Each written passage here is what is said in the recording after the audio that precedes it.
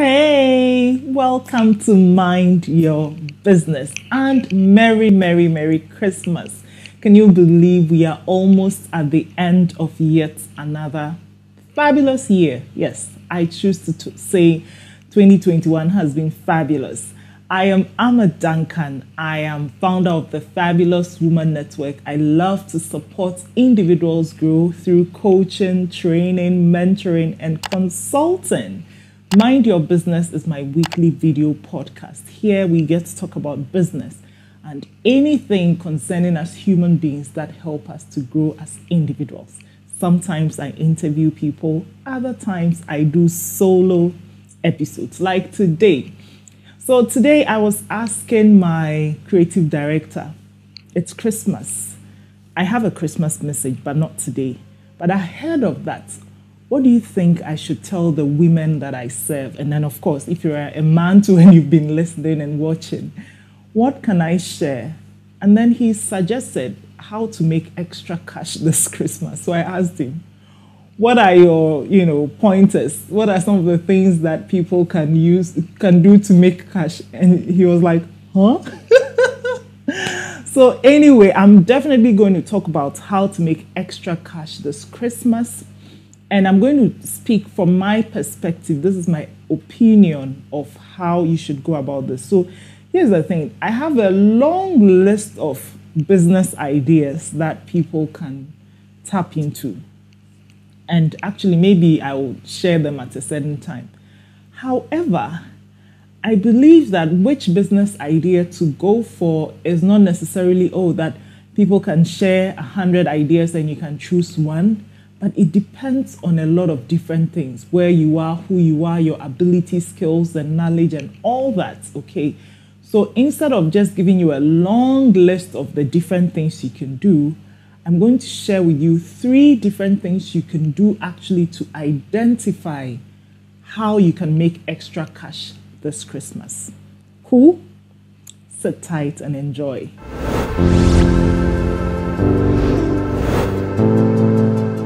First of all, the truth is, every season is a great season to make money, to make extra cash wherever you are, whether it's the main cash or the extra cash.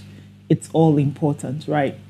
Now, in this particular season of Christmas, it also comes with its own needs. That's Christmas and then New Year and all that. So what I will say is, if you want to be able to tell which business idea to go for or how you can make extra cash in this season, identify 3 things where you are. And when I say where you are, I mean the environment you find yourself, in, or the kinds of people you have access to. So for instance, where I live in Kumasi is an environment. And then there's also my online community of the women I serve.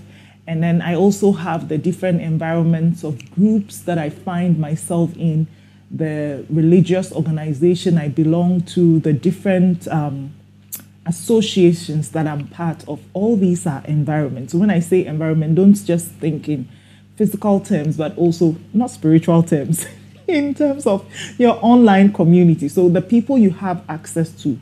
Think about the 3 things, these 3 things. 1, what do they need that you may be able to provide? 2, what problems are they battling with that you can provide solutions to? And then finally, what do they desire that you can quench? So I'll use myself as an example in this season. If I am looking to make extra cash, actually, I'm always looking to make extra cash. So in my own environments, the online and physical environment that I find myself in, what do people need? I have quite a number of people reach out and ask, oh, Amma, do you know where I can get gift hampers? Actually, years ago, I used to make hampers. So occasionally, I would still have people asking me, and I'll pass them on to friends who are still making hampers. Another particular need that people used to come to me a lot with were husbands coming to me to help them make gifts for their wives. So this was a need that people had, and they would ask me. And so I could leverage this to actually do something and make extra cash, either by making them myself or connecting them to people who make it, and then I may earn commission or not. Another thing that in my circles at this time, in fact, this is even a need for me personally, is kids' clothing. So, we are in the season where children are going for parties and doing all these hangouts and all. So it's this season that majority of us, or at least a number of us, buy fresh clothing and shoes and stuff, toys and stuff for our kids.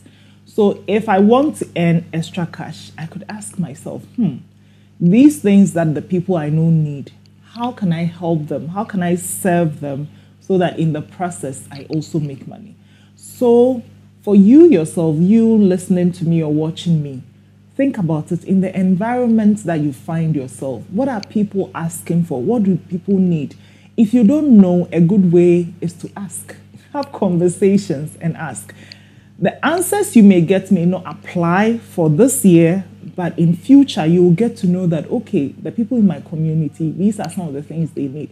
For instance, you could be living in a community that is new. You know how in Ghana we call some places new sites. So there's the village and then there's the new place that people have come to build houses and all that. What do people there need? Perhaps people are building, they need wheelbarrows. People are building, they need cement. People are building, they need water. So these are the ways to identify. You have to first find a need. Don't just go buy a lot of things because you're assuming people will need them. People may need them, yes, but not the kind of people you have access to. So unless you know where to find the people who need it, please observe well, ask questions, make sure that whatever it is that you want to go provide, the people actually need them. So like I said, I'll just go through this again. For myself and the environment I find myself in, people need gifts and hampers and kids' clothing. And these are things I hear of in my community, and these are things that I personally need as well. So I know that at least if I'm able to find the items, then I can get a market for it. So that's number one, find a need. Number two, what do people battle with in terms of problems? So a typical example for me is that in this season, for some reason, there's so much traffic. Like, it's unbelievable in Christmas. In Kumasi, it's crazy. In Accra, I don't even want to talk about it. I don't even want to imagine Lagos. So what is something that you could do to help? For instance, maybe I could decide that, okay, just for this season, let me mobilize some resources and then do deliveries for people. It's amazing. I remember last Christmas how in some of the groups that I was in, we had people who provided these kinds of services, and yet there was a very high demand. People really needed things delivered, things picked up, and they didn't get. The service providers were overwhelmed. They had to say no to orders. So for instance, this is something that I could actually go into. I don't know about the community you find yourself, but if you know people have such a need, you may want to consider that as well. So this is not even a need, but this is like a problem. There's so much traffic. People need to get items picked up. People need to deliver items, and they don't want to have to just get into the car and drive through the traffic to do that. Sometimes what you are going to deliver is worth 20 cedis, or like $5. It doesn't make economic sense. So this could be a problem that you can solve in this season, right? So the first one I said was find a need and then provide the need, as in find the items that people need and give to them, services or products and give to them. The second one is, what are people battling with? Help them solve it if you are able to. And then the last one is desire. Okay, so remember about 2 years ago, I organized a trip to Dubai, and last year we were supposed to do Singapore, Bali, Dubai. It didn't happen. Even as of now, I have, this Christmas alone, I believe I've had 2 or 3 people, actually more, ask me, are you doing another trip to Dubai? And then I would, send them off to. So I know 2 people in our community who are doing trips, Henrietta and Radia, and then I'll send them off to them that, hey, go check these out because I am not doing it anymore.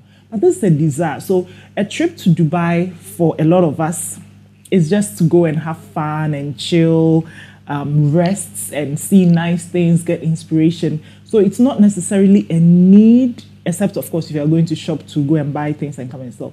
It's a luxurious thing. It's something you do just to reward yourself or something. So that's why I call it a desire. It's something you yearn for, but your life doesn't depend on it. If you don't go on that trip to Dubai, you will still be okay, right? You'll be alive and well. And so that's why I call it a desire. And I've had people asking me just yesterday, actually, somebody asked me and I passed them on to Radia and Henrietta because in our community, I know they do these things. Okay, so this could be something that I could have said, oh, you know what, people are asking, why don't I just organize? But to be honest, the kind of things I have to do right now, I couldn't have added that. That's why I decided not to.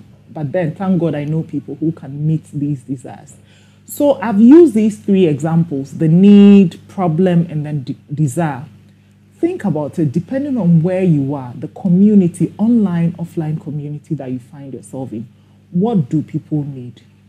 And then help by finding solutions to these. Not necessarily solutions, but providing the other side of the equation so that people can pay you for it. Yes, you want extra cash, Abi? You gotta get paid for helping people, for serving people. Now, the last thing I want to say before I end is this. You don't always have to be the one providing the product or the service directly. It's fine. For instance, if people want to go on trips and you are not able to organize trips yourself, it's fine. However, you can also make cash. So, you know, like how I said, I'm connecting people to those who do these trips. I can actually earn income from this. I can arrange with these ladies and say, okay, you know what, for every person I bring you, can we have a commission that you can give me? You can actually earn commission like a salesperson, you know. So you don't have to be the one organizing the event yourself, but you can earn. And actually, the truth of the matter is, it's way better. Well, this is what I think. It's way better to be the one doing the connecting, helping buyers connect to sellers without being the provider, because it is easier for me. Well, maybe I have learned a lot about how to market, so it's easier for me. You know, I see a lot of people offering all these beautiful products and services, but they don't know how to sell. If you know how to sell, you are probably the one who should go and, for instance, dresses. Go get people's dresses, put them on your status, add some, you know, amount to it as yours, markup, and then that is yours. You know, people have, sometimes you have 500 people watching your status in a day. 500, that's even those whose status, who you can see that are watching your status. There are so many people who watch and you don't even know.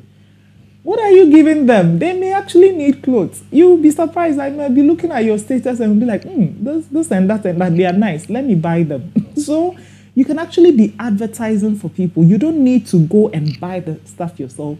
And I've met ladies. Recently, I bought some nice clothes from a lady who doesn't have to go for these items herself.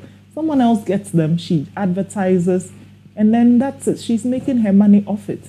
So please don't only think in terms of, oh, I have to go and buy the product myself. If you can't, find someone else. By all means, see, the thing you need to do is just to sit down and think and observe, ask questions. And through that, you'll get the answers that you need. Pray, of course, absolutely. So these are the words, the few words I have for you. Hopefully it's not a lot of words. The few words I have for you this Christmas. If you want to make extra cash, just pay attention to what's happening around you. See if you can identify a need, a problem, a desire, and then help with these. Through these, you can make the cash you need for this Christmas, or the extra cash you need for this Christmas. And so I wish you the very best Merry Christmas. And please, if you feel you need someone to talk to in terms of coaching, you are stuck at a point, or you need to make a decision and you just need someone to unpack this situation with, I am happy to have a conversation with you. So I've cleared my calendar so I can have coaching conversations with you. If this is you, call us on +233-24625-2330, or there's a link in the caption. Click on it and then book a discovery call with me. It's 30 minutes. We're going to do this via Zoom, and we'll have a conversation about whatever it is that matters to you, so that I can help you in any way I can, so that you can unpack this, and then you decide on what is best for you from there. Until the next time I meet you, please let's make that extra cash this Christmas, and always. Ta.